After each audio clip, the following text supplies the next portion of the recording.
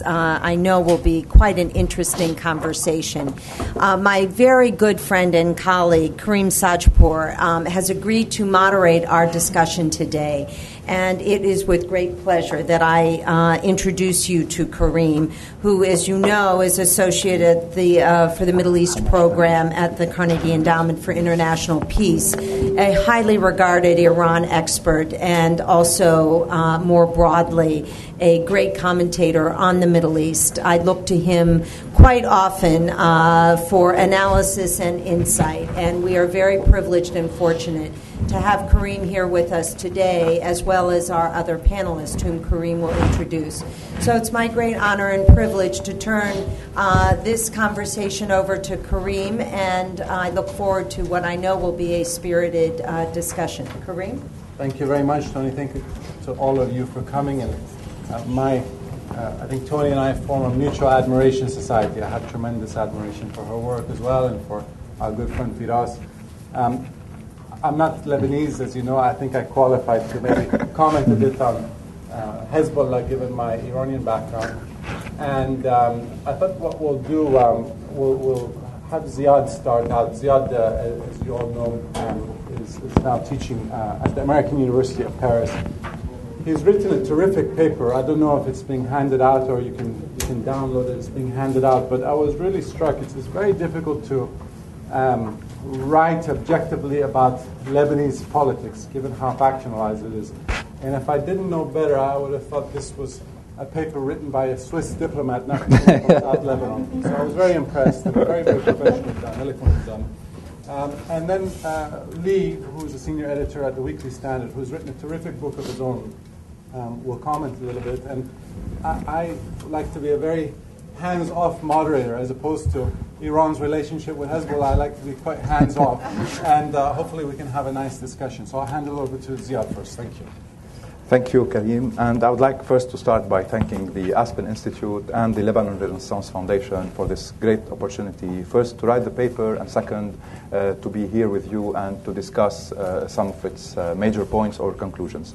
The idea was to write something on Lebanon, or on specifically on Hezbollah and the evolution of the political elites within the Shiite community, in order to show probably how complex the situation is, and how oversimplification sometimes would lead to misunderstanding what is really happening in Lebanon, and what kind of cleavages are in the Lebanese society and within the political spectrum of the country.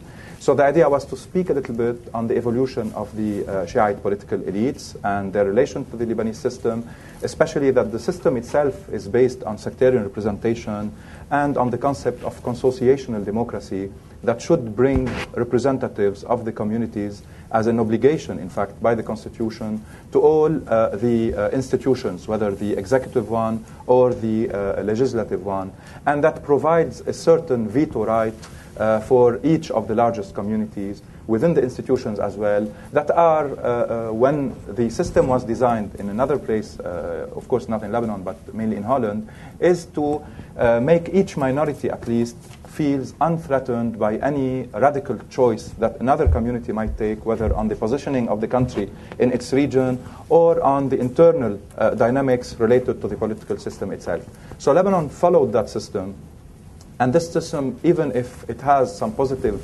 aspects, due to the fact that it allows all communities to be represented, but in times of crisis, it has severe problem because it tends to encourage the vertical divisions of let's say, the political division, making them vertical, making any compromise difficult, and this would encourage itself also a certain tendency for hegemony within each community in order to have a better positioning, in order to be capable of more bargaining, more compromising, or simply because each community would think that having a strong representative would help it defend its rights or even impose on the other communities some of its conditions. And in fact, this has been probably the modern history of most of the Lebanese communities.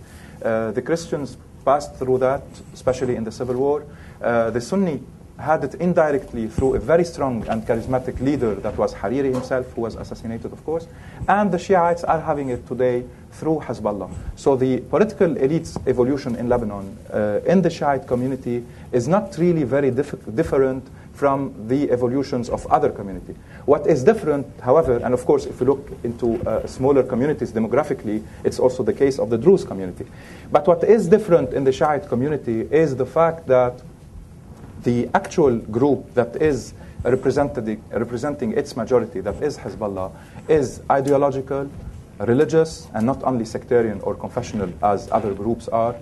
It's still, after 20 years after the end of the civil war, is still carrying weapon, and after 10 years after the end of the Israeli occupation of southern Lebanon, is also still carrying its weapon, and its organic relationship to a regional power that is Iran. It's an ideological relationship, it's a military one, it's a financial one, and it shaped the party itself with time, and it shaped part of the Shiite community that supports the party in its culture, in its daily, sometimes rituals, in the amount of institutions and networks that were developed within the community on the schooling level, on sometimes the cultural level, on using the religious places as also places of political mobilization, not only of, let's say, spiritual meetings or ceremonies.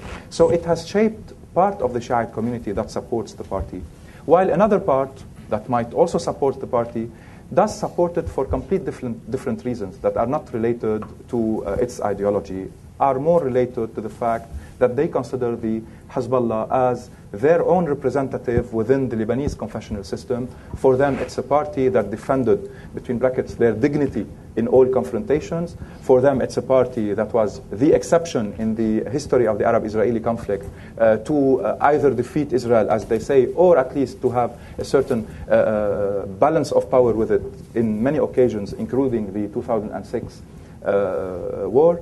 And for them as well, it's a matter of probably a certain identity that is more into looking at equality with other communities. So the issue is in that sense complex. And if one would like to see how the elites evolved from Shiite, let's say, paysage or Shiite elites that were between feudal one, traditional one, divided between different rural areas, and the Shiites are in their majority inhabitants of rural areas. Then with the rising left, many of them were very close to that left, and at the moment also the PLO deployed its fighters within southern Lebanon with direct proximity with Israel. Their history with Israel, with many invasions, 78, 82, and then different wars, including the 2006, also added to their relationship later with different movements, including Hezbollah. And of course the Iranian Revolution after 79 as also a parameter that carries a certain identity that is Shiite, had its influence on Lebanon, on the party. Revolutionary guards were deployed in the Bekaa Valley after 82. And definitely the Syrian hegemony over the country played a lot in shaping or in dividing tasks within the Shiite community in order to have the two large movements, Amal movements that was founded by Musa Sadr in the late 60s and appeared officially in the mid-70s, taking care of what is called clientelism or representing the community within the state institutions, and Hezbollah that was playing the role, the military one, in the occupied South Lebanon, and that was, in that sense, also a link or a connection to the different regional dynamics. And this division of tasks was also a Syrian-Iranian division of tasks, in the sense that both decided on having the Shiite scene between these two groups, and then the Hezbollah started its direct, let's say, participation in the political system following 92, after that Iranian and Syrian accord. Before that, they were still hostile or still hesitant about participating in the elections, in the government. First, the municipal elections, they were active within the villages, and then when the official elections happened, they participated. In the parliamentary elections, there have been an evolution in their participation between 92 and 2009. And in the government, following the 2005 political earthquake, the assassination of PM Hariri, and the popular uprising against the Syrian hegemony, they felt probably obliged to be within the government, the executive body, to play the role that the Syrian hegemony was playing, which is to manage the internal affairs of Lebanon, or at least not to allow a management of the internal affairs that does not correspond or that does not serve their interest and their relation to the religion enjeu or to the religion conflicts in the region. That's why probably they had their ministers as well for the first time, and they still continue.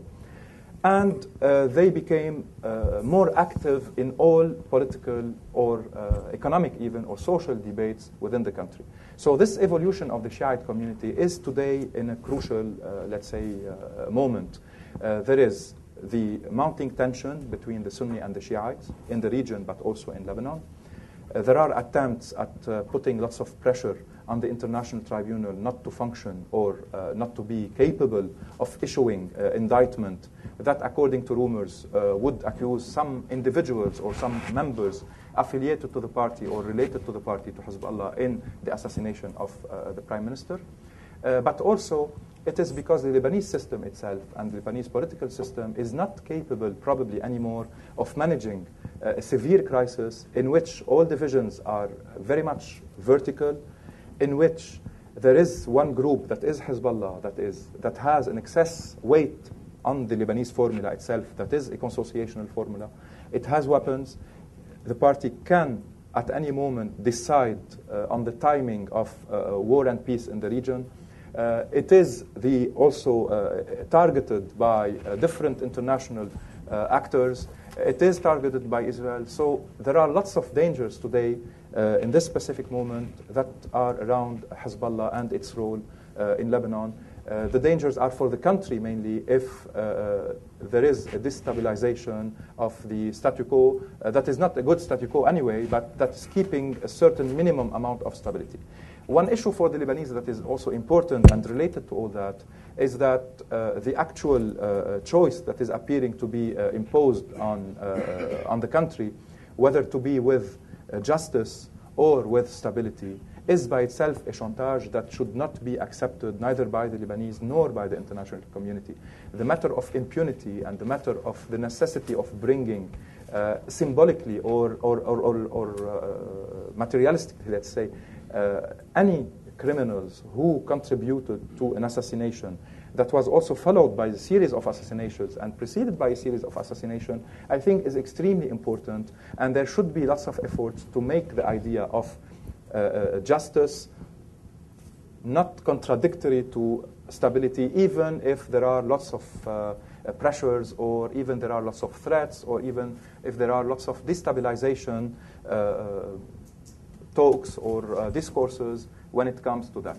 However, this being said, it's also important probably to mention that it's difficult to deal with Hezbollah on only one track, a regional one or an internal one. There should be a complexity of approaches. Lebanon needs reforms, needs political reforms inside the country that would weaken Hezbollah on the long run, but would also weaken other confessional groups that are representing their community, and probably might weaken confessionalism itself. A new electoral law based on proportional representation that would allow different elites or alternative elites within each community to emerge and to become to obtain a certain legitimacy in their representation of the community, but also some elites that are not only communitarian, that can represent different political dynamics and not only sectarian ones. The electoral reform is a key issue for that. Another one is the one related to decentralization, to the administrative decentralization, and to the work of municipalities.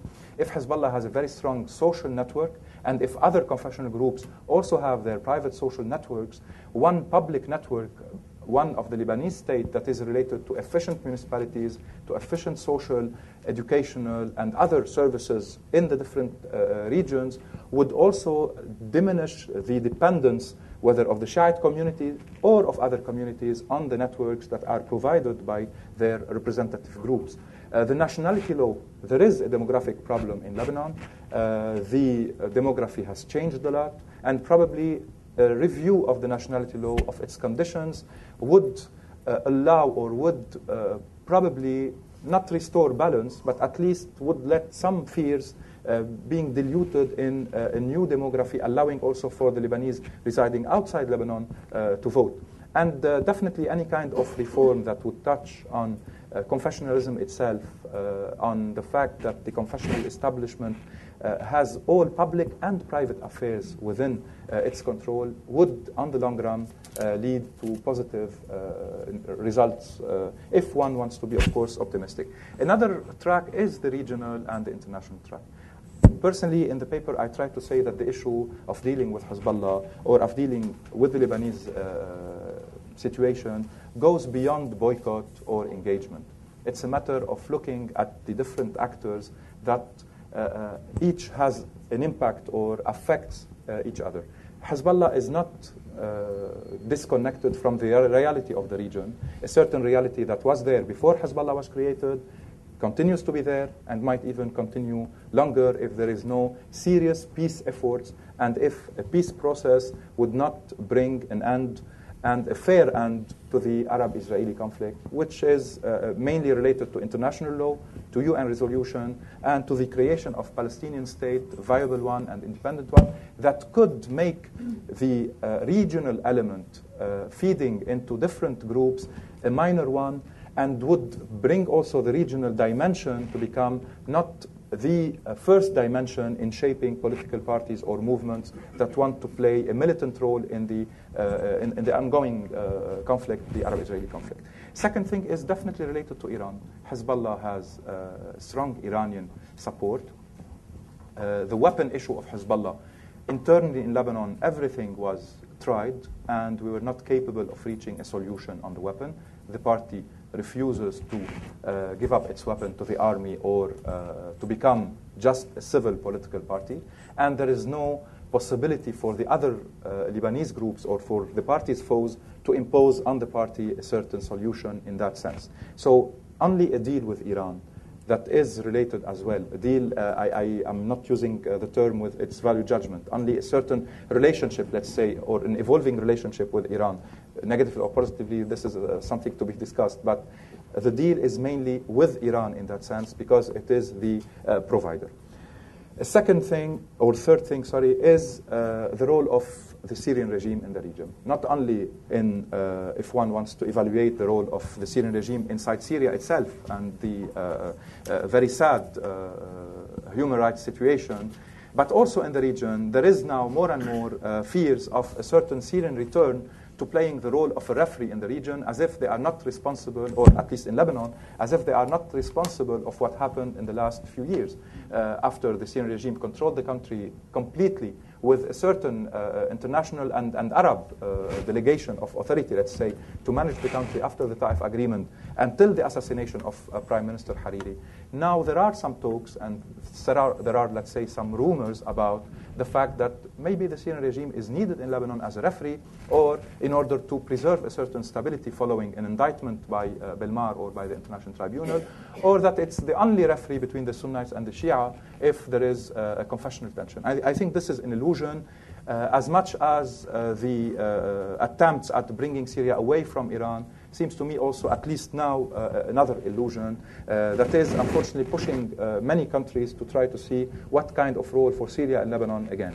There is a certain strategic reality in the region that one cannot just say it does not exist, but at least the independence of Lebanon, the quantity of problems that need to be resolved within this small country before bringing again new parameters, I think should remain a priority. And without that, the country will continue to be a hostage of its internal fragile stability and political dynamics, and of course to this region in which conflicts and tensions unfortunately are not decreasing and do not look to decrease in the near future.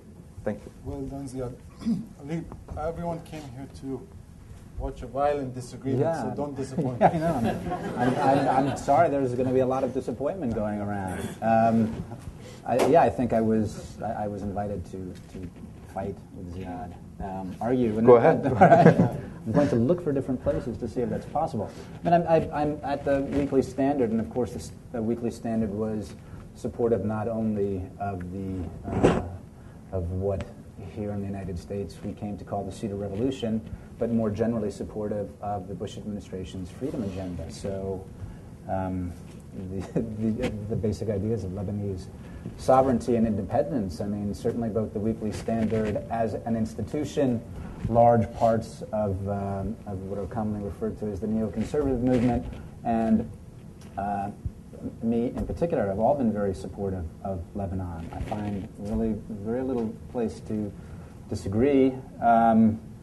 I wanted to say, first of all, thank you to Aspen, and thank you to LRF, Tony, Firas, thank you very much for inviting me, Karim. And I must recommend Ziad's fantastic paper. I hope you all get a chance to read it, which both gives a very helpful and useful outline of the Shia community in Lebanon, bringing us up to the present day. And actually, this is something that, one of the reasons that Ziad and I are not going to fight is because we've already had our fights over the last couple of days speaking. And one of the things that we spoke about yesterday, I'm going to ask him about. So what I'm going to do is I'm actually going to start off with a question for him, which, I don't know how you want to handle the format. That works. Well, let me ask a question to you first about Ziad's paper, and you answered how you wish. But it seems to me that the challenge with Hezbollah, there was a Dutch philosopher, Erasmus, who there's a very infamous quote attributed to him about women. He said, "You can't live with them, you can't live without them." And if I think Erasmus were in the Beirut embassy today writing cables, which we could all view, he may have said that about Hezbollah as well. And that, on one hand, they're part of the Lebanese body politic. You can't live without them.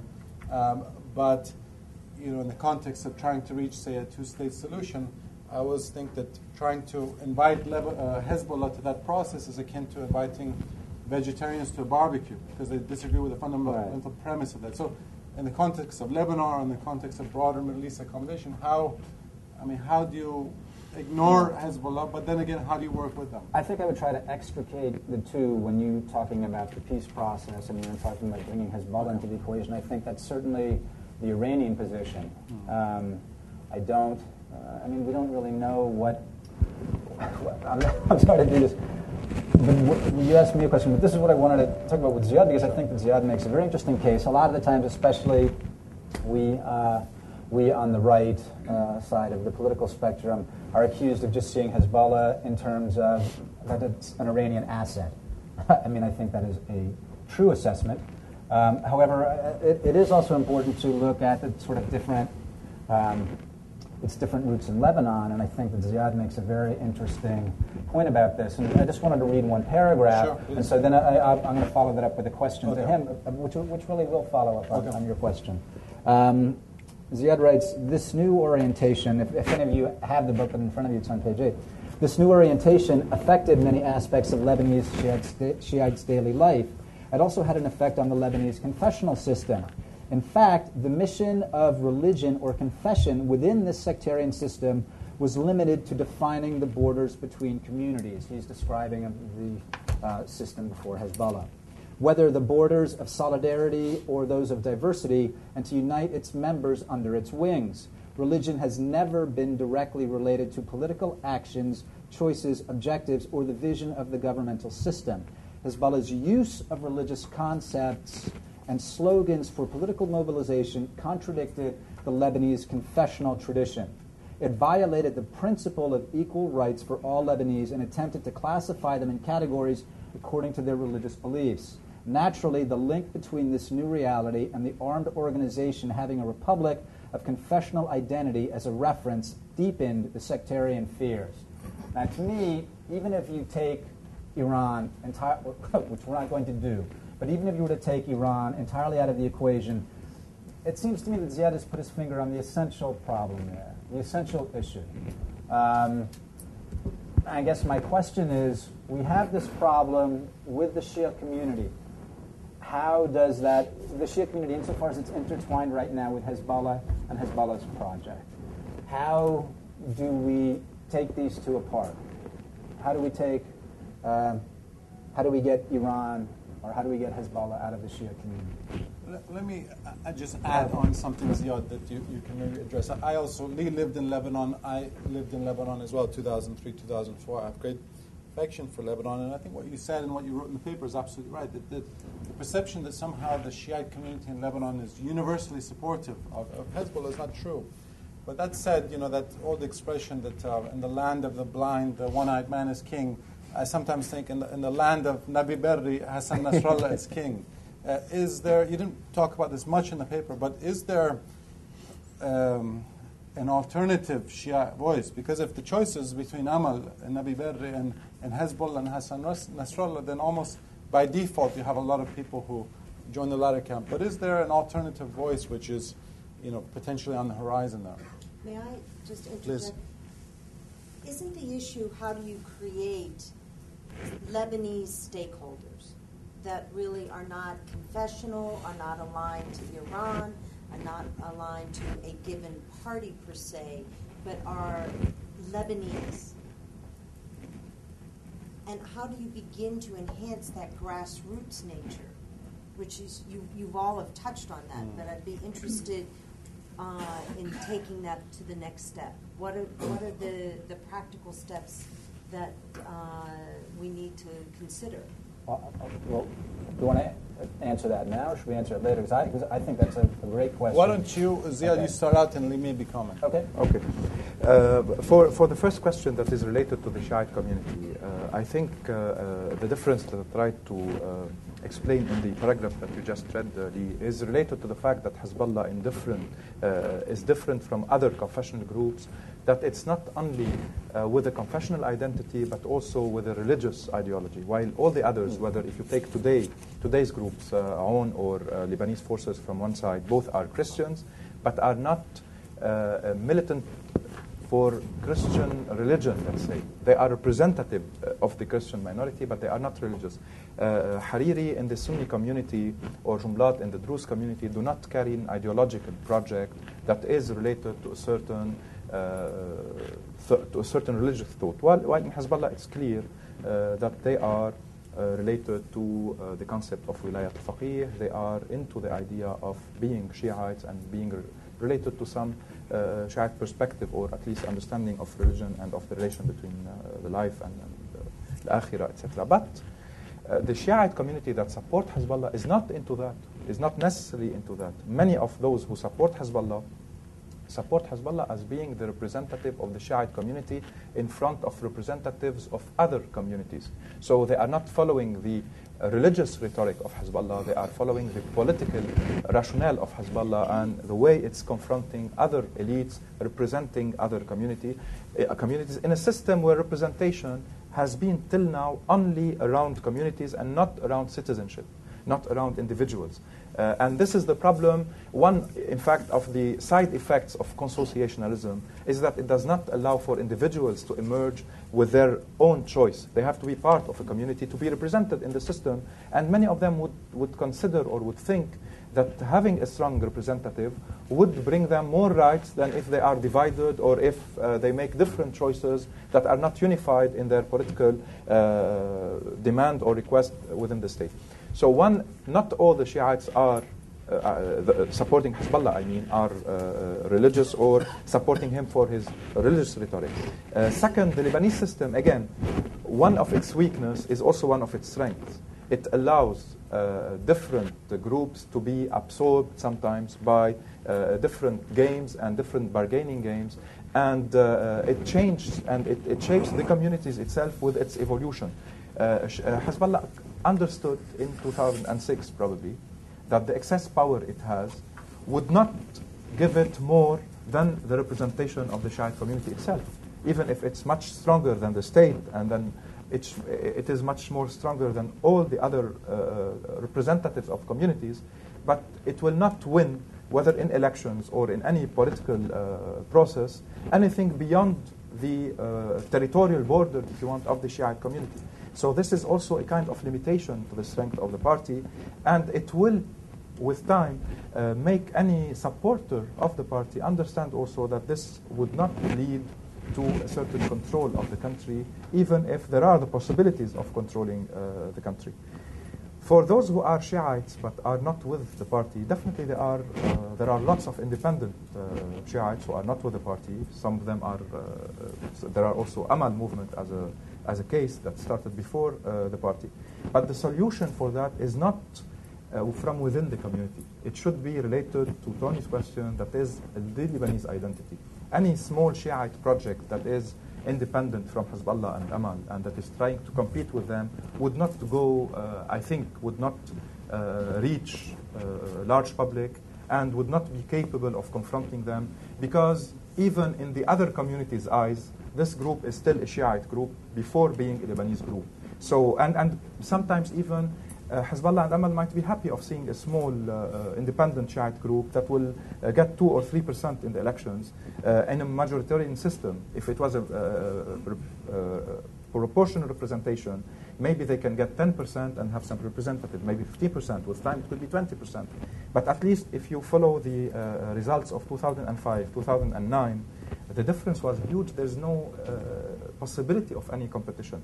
The project should be a national project related to, even if there is a confessional reality in the country that should have some echo in the system itself, but there is a necessity of building a Lebanese identity that is based on citizenship, and that would weaken not only Hezbollah, but other groups as well. Because as long as Hezbollah's foes are also strong confessional groups, the Shiites will tend to follow one strong Shiite group, whether Amal in some time or Hezbollah today. So there is a need of, through reforms and through the electoral system reform and through other reforms, to start creating from the Shiites who are opposed to Hezbollah to other Lebanese who might be opposed to their leaders in their communities or not, to create a new political and social dynamic that would redefine a little bit a certain Lebanese identity that is not lacking today because of Hezbollah. It has always been a problem in Lebanon. You know, the 1958 crisis in Lebanon was also about Lebanon's position in the region,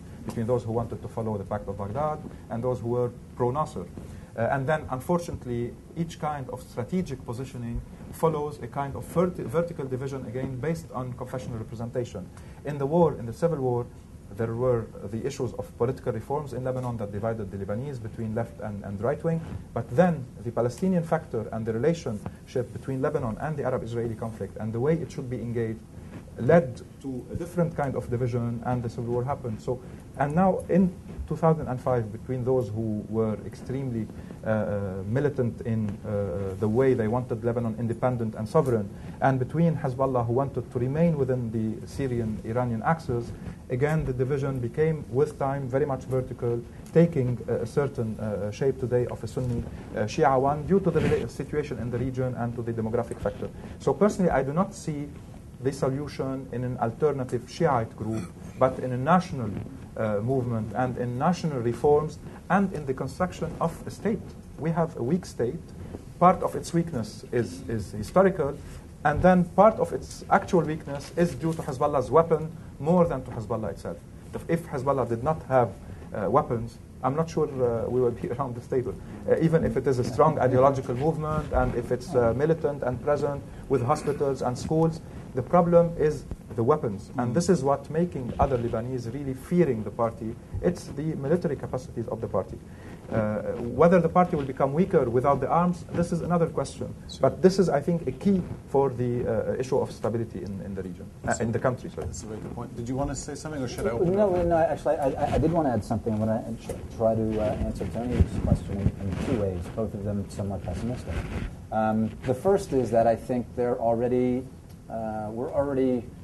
moving towards Lebanese stakeholders, people who believe in the Lebanese state. I think that this has happened through a number of different processes over the last. I mean, if you read Ziad's paper, you see how this has been created over the last, at least over the last 40 years in his paper. If we think about the last 5 years of Lebanese history, we look at the Hariri assassination, we look at the 2006 war, we look at the events, May 2008. We look at the Special Tribunal for Lebanon. All of these things are creating Lebanese citizens, Lebanese stakeholders, people who believe in the state. And it's certainly been a very rough ride. And I don't know if it's going to get any better after the Special Tribunal. And I hope that I assume that we'll talk about the Special Tribunal. This will be one of the things that we'll open up. But, I mean, it depends. I mean, I think we have to realize that there might be a lot of trouble coming out of the Special Tribunal. Is that worth it to create a Lebanese state? It's easy for Americans to say, of course, this is something that's important that needs to be done. I think maybe more importantly for U.S. interest. In addition, or instead of that, is the idea, as Michael Young, our colleague Michael Young in Lebanon puts it very well, one of the important things about the Special Tribunal is it will signal an end to impunity to political murder in the Middle East, not just Lebanon. And I think that is important, not just for U.S. interest, I think it's important for the region as a whole. So that's one pessimistic assessment, that the creation of Lebanese statehood, the creation of Lebanese stakeholders are going through a very rocky ride, and it's not going to get easier. The other assessment is it's not going to happen. When you talk about, I think this is very interesting what you said, when you said that the individual in a would you please help me out? Consociational. Thank you. Consociational society, that the individual recognizes that his political enfranchisement depends on his belonging to a group. Yes. I mean, okay, so we're talking about people who, this is how they understand their political culture. When we, I think that this is certainly one of the mistakes the Bush administration made, that the Bush administration maybe should have listened to a little better, listened to people in the region a little better. I think that maybe we moved quickly to discount, for many good reasons, we might move quickly to discount Lebanese leaders, Jumblat, Berri, all of these people who say it's not going to work, there's not going to be a Lebanese state, we're just a bunch of tribesmen. Yeah, I mean, it's nasty what they say, and they have their own political reasons for saying so. On the other hand, there's reason to listen to some of these things that people are saying. So again, if we're talking about people who feel most enfranchised by being part of a group, how do you, maybe there's not going to be a way to create Lebanese stakeholders in people who have a stake in the Lebanese state in the way that we're accustomed to thinking about it. So those are both pessimistic assessments, contradictory. I mean, I prefer the first, but... Which are you leaning towards yourself? I'm torn. I think that the book I wrote sort of shows that I'm torn. What I would like to happen is the first. What I see a lot of is, I think, the second. I think it's, so. Well, there's a lot of smart people around the table. Let me bunch together a few questions at once. I think we have until 1:30, right, Tony? Okay. So please, and please introduce yourself and be brief. Yes. George Bailey with the Lebanese Information Center. I'd like your opinion, Ziad, on the various attempts, mostly coming from the West, in trying to lure the Shia community out of Hezbollah by throwing a lot of carrots to them, like a lot of money, for example, through USAID projects in the Shia areas and villages, or, for example, through giving more political power to the Shia, empowerment, like going to the third new Taif Accord. Do you think those attempts, giving more political power, more money, developmental projects in the Shia community, would really lure the Shia out of away from Hezbollah? Thank you. Before you answer, Ziad, let's get a couple more, if there are any more questions around the table. Please. Thank you, Ziad. I do agree absolutely. Introduce yourself briefly. Radwan Ziada from George Washington University. I absolutely agree with your recommendations, but I think that your recommendation is valid, or it can implement it for the long run. But for the short run, what's your recommendation? I think the 14 March missed the chance in 2006 with engage with General Aoun. Because what missed with your representation, that Hezbollah now depends not only on Shia community, but also is aligned with General Aoun and very small groups, nationalists, etc., etc. And this is why I think 2006 chance, if the 14 March, because they put that the position of the president as non-negotiable position. I think if engaged with General Aoun, and became all of them in one side and Hezbollah in different side, and this is, I think it was opportunity to have a strong debate on the weapon of Hezbollah. But now it's much more difficult on the issue regarding that General Aoun. It's more deeper in his ally with Hezbollah. What do you think about that? Hussein? No? Okay. Why don't you, and Tony, feel free to jump in. Well, I'm going to have to... I'll go with the first one, and then I'll step in with the Aoun question.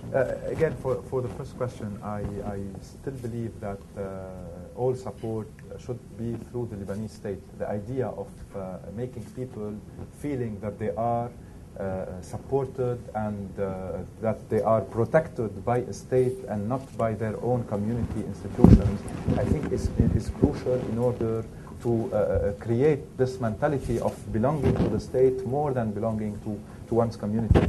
In addition, most of the municipalities in South Lebanon and in the Bekaa and definitely in the southern suburbs are municipalities where Hezbollah is very active, and the party has the overwhelming majority in its alliance with Amal of the councils of these municipalities.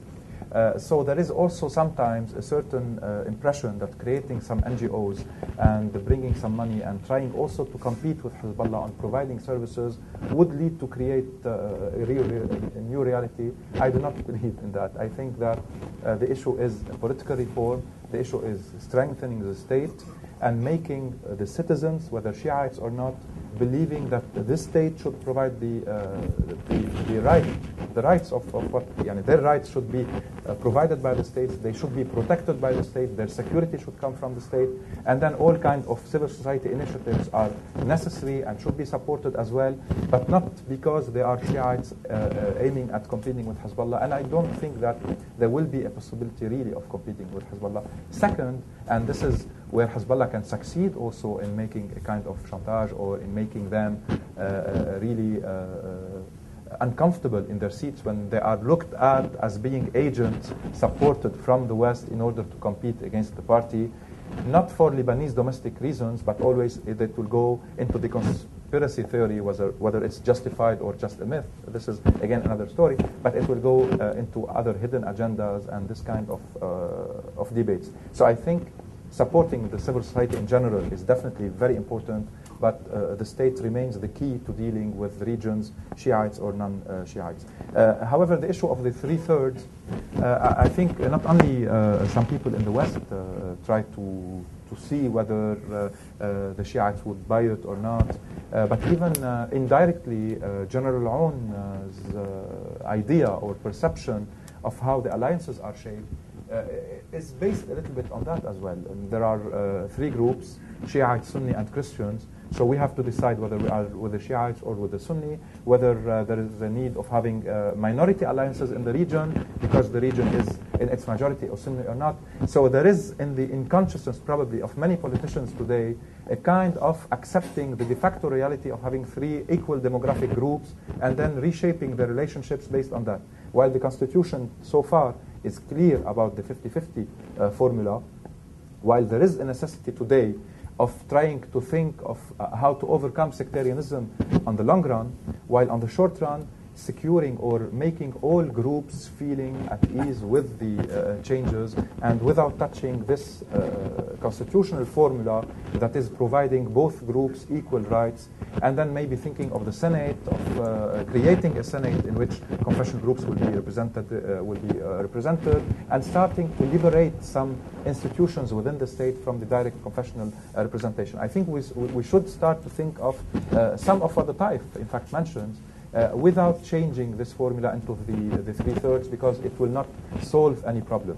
It will probably create more problems, making the country more and more a Sunni Shia conflictual country, while the Christians are divided between both and feeling politically a minority, while they should not feel a minority in Lebanon, since the country's specificity that has lots of positive aspects as well as it has some negative ones in terms of crisis, is a country of different minorities who can or try to coexist and to build a different political system than those who are in the region. On the own issue, I think Radwan, definitely March 14 committed many mistakes, not only this one, after 2005. And I don't know if this one was a mistake, because I think that one was already, it was clear in his mind that it is better to be allied with Hezbollah that is stronger than the others. He was thinking that maybe if the Sunni community is already strong enough in its relation with the West, and some believe that Hariri in that self, Rafiq Hariri, was the bridge between Lebanon and the West, while historically the Christians used to play that role. So in Aoun's behavior, there was a kind of revenge against the one who took as it was put, who took from us some of our roles. So let's go to the Shiites, because they will need us to be their bridge, and we will try to mediate and to become the savior of the country. So I will be the president, then I will look into the arms, then we will see. I think there was lots of illusions on our own side, and I'm not sure that alliances in Lebanon are just like this forever. Also, things can move around, and I'm not sure neither that the indictment will not hurt Aoun's public more than Hezbollah's public, because those who are with Hezbollah, whether the indictment would accuse members of the party or not, they will continue supporting Hezbollah.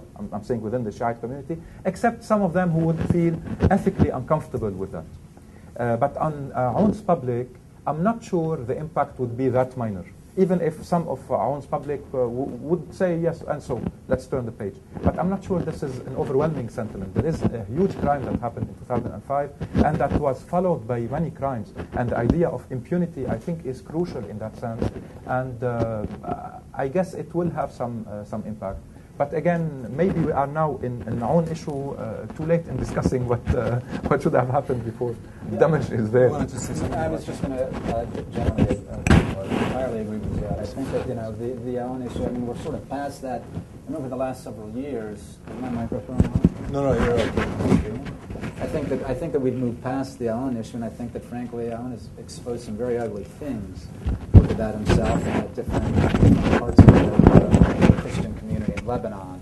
I mean, I wanted to, if I can ask a question, just to sort of, I see we're running short on time, but maybe someone else can step in and someone else can answer. But I guess I wanted to ask Tony. We were speaking about this a little bit beforehand, and having worked at the U.S. government before. I mean, when we see, we're here, Ziad was saying Hezbollah's arms. There wouldn't be so many people around the table. But we're here now, 2 months after Ahmadinejad's victory tour through Lebanon. Why did it take so long for people to get alarmed about what was happening in Lebanon? Why did this administration, and I don't mean to, we spoke about this a bit before, when the Bush administration rolled over in 2008 and didn't do anything to protect its allies, I'm not defending the Bush administration. I guess the question I'd say is, why has it taken so long? I'll ask a few questions. Why has it taken so long? Why is it important now? More generally speaking, is Lebanon a vital American interest? Maybe it's not. There's an argument to be made that it's not a vital American interest. If it is, what is the United States willing to do? I mean, we see the threats coming away from Hezbollah, so it might turn into May 2008 again. We brought you here to answer that question. Ask it. I'm going to open it up, and then we can go back to that. General question. Amal had a question, Hussein had a question, and Firas. Why don't we go in that order? Okay, now. Next round, Ash. Ziad, you talked about, you said only a deal with Iran can solve the problem of Hezbollah's weapons. Yeah, of Hezbollah's weapons.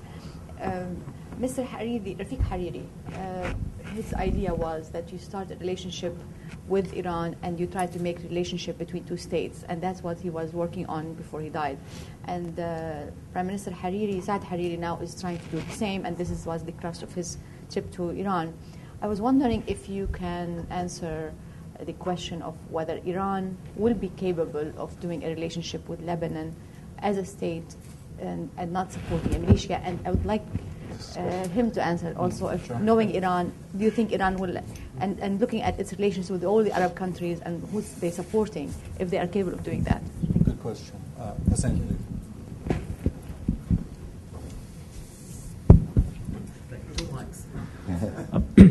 I'm Hussein Abul Hussein with Al-Rai newspaper. Ziad, you briefly argued against the need to bring in Syria into Lebanon to rein in Hezbollah. And also in the domestic context, you argued that this is an illusion that's similar to the illusion that we can bring Syria away from, or lure Syria away from Iran. Can you please just tell us what brought you to these two conclusions? Firas. Thank you. I just want to follow up briefly on Radwan Ziad's question, which is I mean, perhaps we all here in Washington have been guilty in the past 5 years of not being able to look past the March 14th, March 8th dichotomy and see things perhaps in more simplistic terms, or not develop a more long-term strategy. But I'm also interested in taking this debate beyond the theoretical realm, the theoretical level, the long term, as Mr. Ziad put it, into who are, Ziad, the agents of change that you talk about in Lebanon, that we perhaps in Washington should develop the nuance in our policy of trying to support and nourish. My second question is about the Lebanese army. And as you know, there was a great deal of debate taking place in the past couple of months about U.S. military support to the Lebanese army. The army, as you know, plays a special role in Lebanon. It is viewed like no other state institution and enjoys a great deal of support in the Shiite community, including in southern Lebanon. People who are supportive of Hezbollah also tend to feel very strongly about their support for the Lebanese army. What makes that institution unique, and is there something that we could learn from that to perhaps duplicate in other state institutions? Thanks. Very good. And we'll get back to it. We'll have another round of questions. And just to add to Firaz's question, Lee, I mean, a lot of your colleagues have spoken out again, spoken out in favor of withholding support for the Lebanese army. Yeah, not enough. No. Okay. So we can. I mean, do you want to answer that now, or do you want to come back to that no, later? why don't you let Ziad go, and I'd like you to address that again. I will leave the Iran issue for you. And I think the question is excellent, and there are Iranian interests as well. That's why I said deal about the weapons, but not about the relation with the state or with the Shiite community. For the first one about, let me start with the agents of change, in fact, because definitely they are weak today. They are in small groups. Some of them were in March 14. Some of them are still in March 14. Some of them are in the civil society independent. Some of them are even in the traditional political elite itself that is feeling it cannot continue anymore as it used to run the country. I'm not sure today those who were opposed a few years ago against the proportional electoral system, many of them could now accept it because they are feeling and knowing that there is nothing that could break the hegemony character of representing each community. So there is a need in order to make some pressure on them from the civil society, but also from the international community that is supporting some reform projects in Lebanon today, to go furthermore in touching on some legislations that could change a lot, in fact. So there are within the establishment, if you want, people who would listen, who would hear to reforms and who would try to adopt them. If there is among the smaller groups a certain alliance or a certain lobbying that we need also to learn how to do it in Beirut itself, to push for a reform agenda, I think that would be extremely important. But definitely they are weak agents. They are not strong agents or those who could impose a certain agenda on the government or on the parliament. And there are within the government and within the parliament allies and those who would put obstacles and would make a difference. The army is a very important issue today, especially that the army is the only security apparatus that could and should protect the borders of the country from any threat, and at the same time support the internal security forces in keeping stability inside the country. And I'm not sure that this parameter is to be ignored when trying to think of Hezbollah's reaction to a possible indictment pointing at some of their members. Because I think this is very important, and the army would feel embarrassed if it let go of everything, even if in May 2008 the experience was not a good one, but it will be really problematic to the idea of this certain institution that is the army that should monopolize weapon and control to remain neutral once again if there are chaos or if Hezbollah does anything. But the issue again is related to the way the army is seen outside Lebanon. There are still pressures on not giving the army a good weapon because it has connections with Hezbollah and Israel doesn't want that to happen. There are here voices, maybe Lee is among them, opposed to supporting the army. Well, I think this is crucial. If the army is not strong enough and if the army does not make the Lebanese feel that they are protected, because also, let's be realistic, most of the Shiites in South Lebanon feel threatened by Israel. It's not something that Hezbollah invents. Their history with Israel from 78 till today at least is a history of occupation. It's not something that came from outside the reality of the country.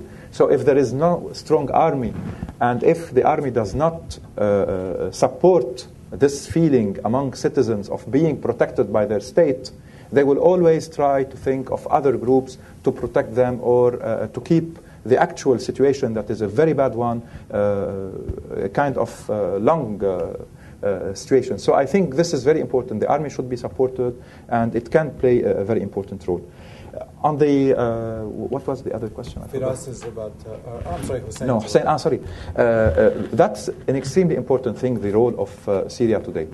If we remember, in 1976, Syria invaded the country at the beginning of the civil war with U.S. support.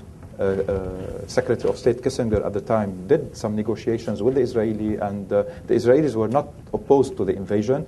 There was just a line in South Lebanon that they should not cross. They went into the country also with the Saudi and the Arab League support to end the war. And what happened is that the war took different shapes and continued to be run and sometimes to be manipulated by the Syrian regime till 1990. So they did not, when intervening, stop the war or maintain stability at all. They contributed to creating a new phase of instability and of chaotic scenarios. In 1990, again, with the Taif Accord, after following the Taif Accord, they were also asked again, and they were supported by many of the international community countries, especially after the Gulf War, by Saudi Arabia again, and they managed Lebanon for 15 years. And then they took also again the full control of the country. Today, if someone thinks that they will go back or that they will return just to maintain stability without again controlling the country and using it as a card in the region, I think it's a real illusion. Their history and their regional role is mainly connected to the Lebanese scene, if you want, that is used to send and receive messages on different levels. On Iran issue, I think the relationship is organic, and probably even if President Bashar Assad is not as skilled as his father was in having alliances with different or with contradictory axes, he was part of the Egyptian-Saudi alliance, while he was also very much allied to Iran in its war against Iraq, and he played on different contradictions. Probably today, President Assad's son is trying to do the same thing by selling the West that he's ready to move away from Iran if there are some guarantees about Lebanon, about the Golan, about the continuity of the regime itself.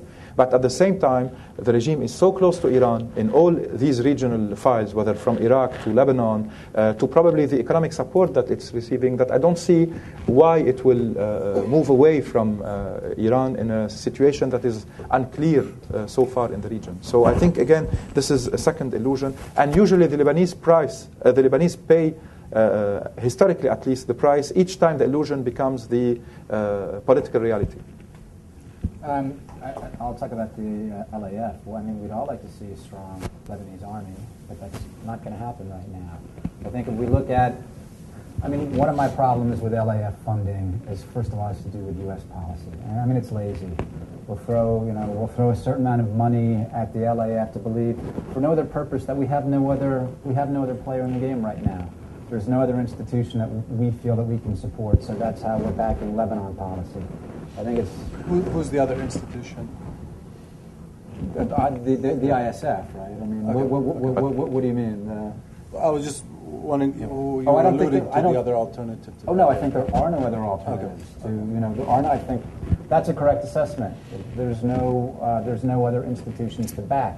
However, I don't think that necessarily means we support the LAF. Look, I mean, it's a problem. If you're trying, first of all, if we're talking about the occupation of the people of the South, which is absolutely true.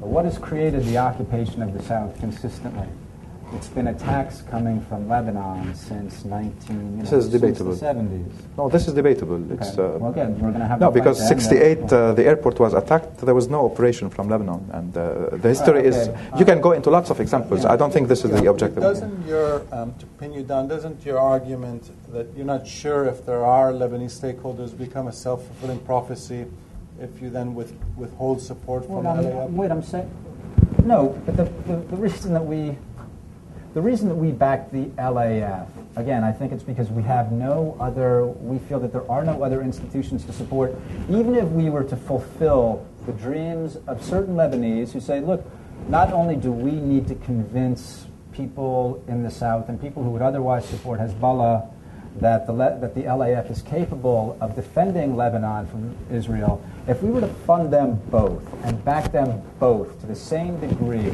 right? So you have two armies, which is obviously never going to happen, but say we're going to have two armies on the border that are equally well armed and equally well funded. No, but the idea is to replace one by the other. It's not to have them I'm both. just trying to make a point because I'm trying to take it to an absurd place to make a point. Okay. The problem is it's not about weapons. The problem is not about funding. The fundamental issue, it's not about weapons. It's not about equipment. It's not about the army. It's the political culture, and it's the culture generally. Look at how much we've sold the Saudis. Does that make Saudi Arabia a first-rate army? Does it mean the Saudis are capable of protecting themselves from anyone or anything? No. So the idea that somehow we need to do this for Lebanon to prove what to whom? I think you can take it to an absurd place. Look, I mean, we'll give you anything you want, but what are you trying to prove to the Lebanese people? Because, in fact, of a real war with Israel, you're going to get taken down very quickly. So, I mean, that's, That's Hezbollah's point as well, by the way. And I think they're right. I think they're right. And if you say, look, but of course the other thing is, how much are you supposed to, how much are you supposed to fund them if the point is to prove that Hezbollah can't, that you can take care of them better than Hezbollah, yeah. And if we say, well, we don't want you fighting Israel, when Hezbollah says, yeah, of course they don't want them fighting Israel, they want them disarming us. That's a correct assessment. Ideally, that's what we would prefer. The army is doing lots of other things besides. All right, you're right. You're right. Okay. Let's go back to questions and we can come back to this point. Ash and Dave had a question. Thanks. Ash Jain at the Washington Institute. I wanted to ask a question about how you view Hezbollah's sort of underlying motivations, its longer-term objectives, and what that would mean for the United States. First of all, in terms of its ideology, it was formed, obviously, its reason for being had much to do with the occupation of Israel and its determination to represent the, resistance to Israel. How do you see that part of an inherent part of its identity, this notion of its resistance to Israel and its challenge to the West and the United States in particular, or does it just use that as a way to sort of manipulate and gain popular support? And second, and related to that, when Hezbollah looks at its role in the government of Lebanon, do you think that over the long term it's seeking to gain control of the Lebanese government or have its allies, have control over governmental institutions, or is it satisfied being in a place where its arms are protected and it's a sort of it has this blocking minority as a sort of confident and stable part of the government? I'd like to hear your views on that. Thanks. Okay, thanks. I'm Dave Pollack, also of the Washington Institute, and thanks for this presentation. My question is about the tribunal, coming back to that.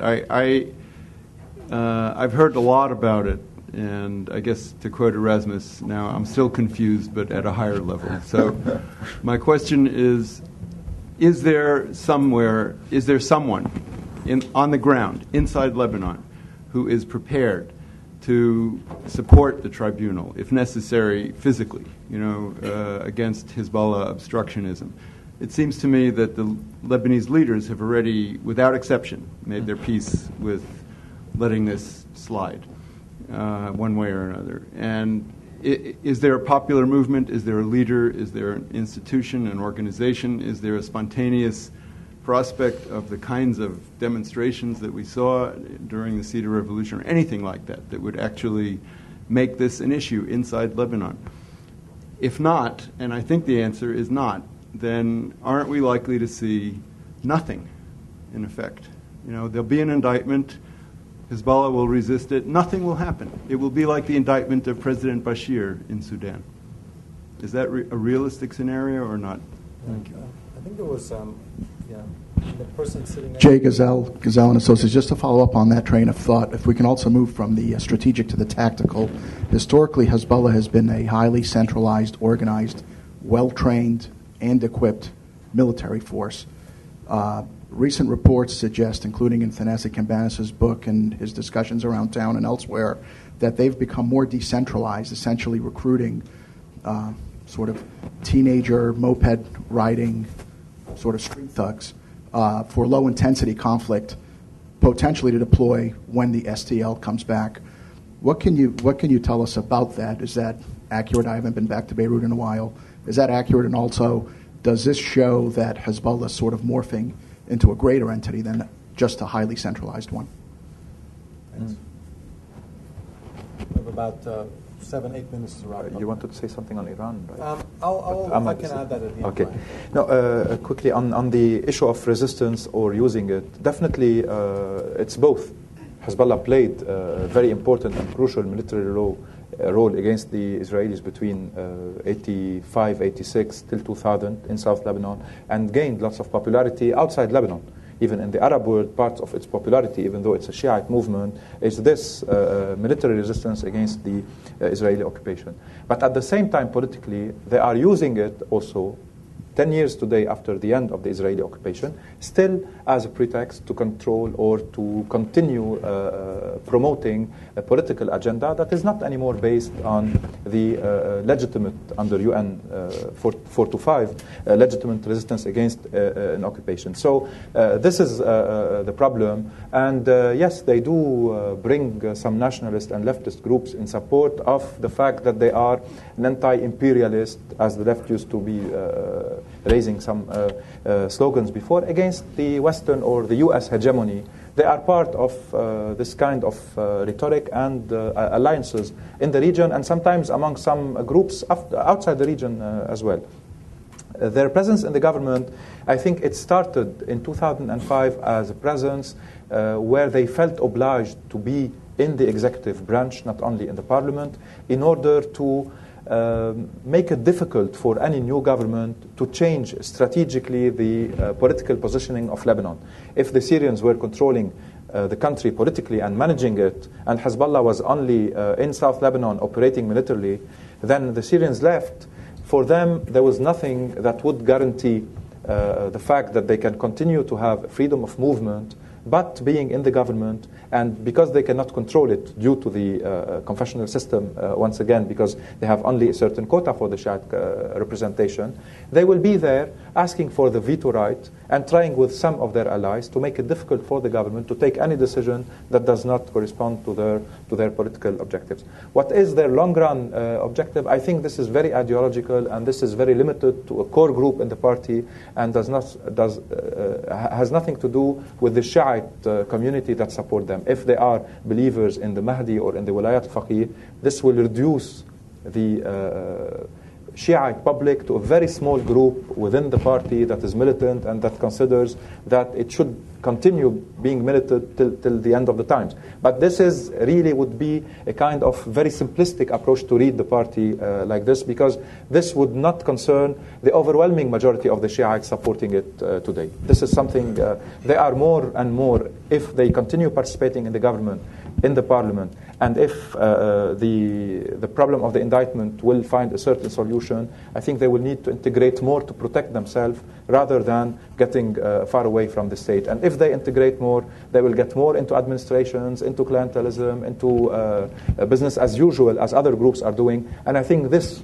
on the long run, again, not on the short run, might shape them a little bit different. On the indictment, and this is related also to the question, Of course, Hezbollah today, after being much bigger than it used to be when it was founded, should be decentralized, except maybe for a certain security branch or the apparatus that is centralized. But of course, a party in all its services and in all the domains in which it participates, it has different decision-making processes and different leaders responsible of each sector.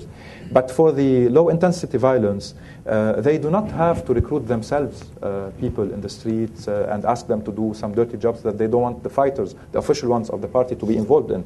Many of their allies within the political parties that are very much close to them do have these kind of people, and we saw them in May 8. It was not only a hypothesis, it was there in the street. And by the way, they always denied the fact that none of Hezbollah member was involved in some of the activities of some of these people in Hamra or in burning one newspaper or in doing so, even if it's not really true, but at least they want to distinguish themselves from those who create troubles in the streets.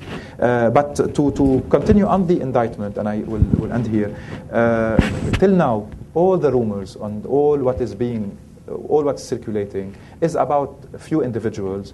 Some of them are either connected to the party or members of the party.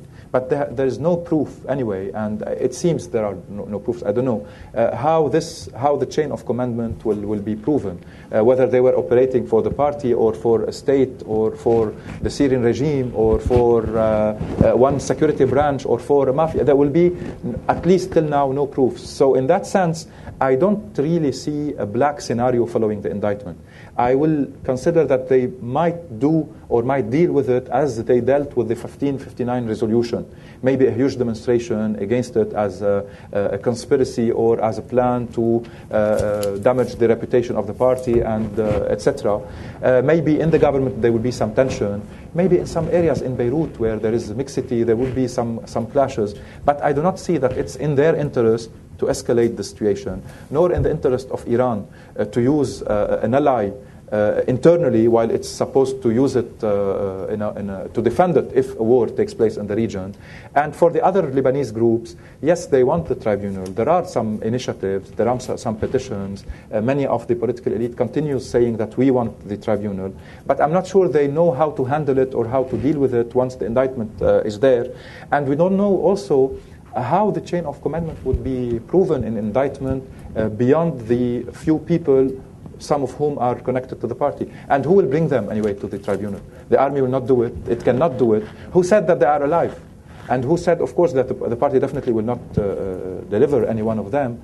And not all of them are members of the party. Some of them used to be. Some of them are close. Some maybe are. There are lots of rumors. I don't know what is the reality of that. But if the indictment is issued and there is kind of reaction, very modest one, very mild one, the government will say, we want to contribute, but we don't know how.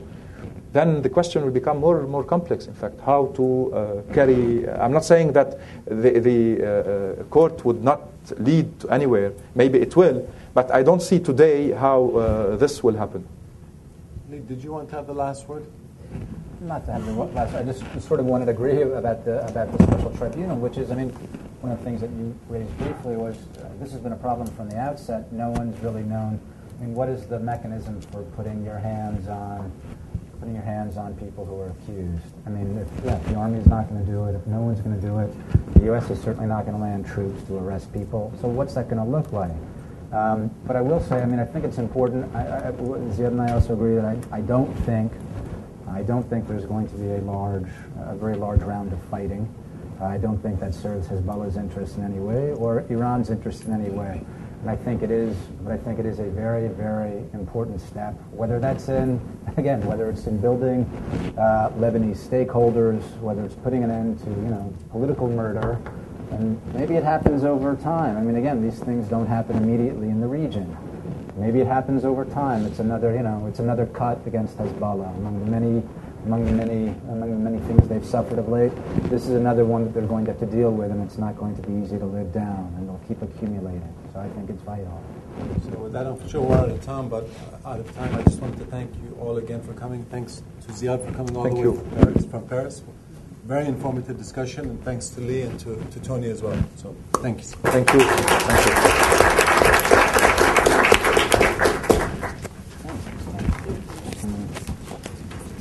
We did not fight. I think people really did want to fight. Didn't want to see coming.